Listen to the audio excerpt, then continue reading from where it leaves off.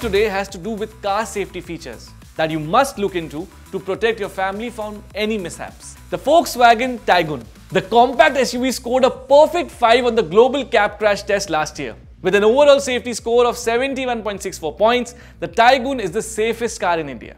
Mahindra Scorpio N. The Scorpio N measures 4,662 mm in length, 1,917 mm in width, and has a wheelbase of 2,750 mm.